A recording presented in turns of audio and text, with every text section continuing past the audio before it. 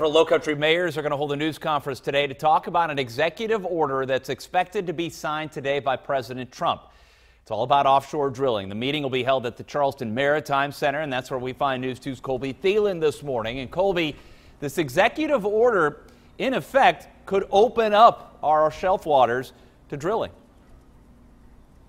That's right. This order is really aimed at rolling back those Obama-era regulations about drilling sites, specifically the Atlantic and the Arctic Ocean. While we're not positive what those leaders are going to be talking about specifically here today, it's likely that it won't be in favor of this new executive order.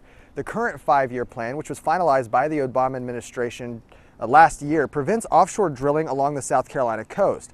Today's executive order will direct the Department of the Interior to look into potential locations to open up drilling.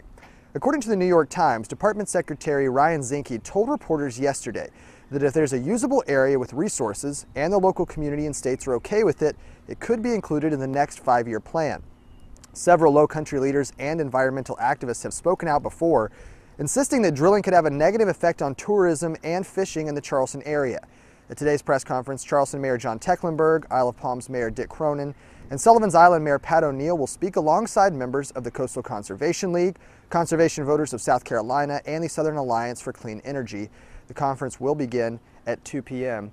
And Secretary Zinke also says that the Department of the Interior will be in charge of the 1.7 billion acres of continental shelf, which they believe includes about 90 million barrels of undiscovered oil. He says it's the next step in America becoming energy independent.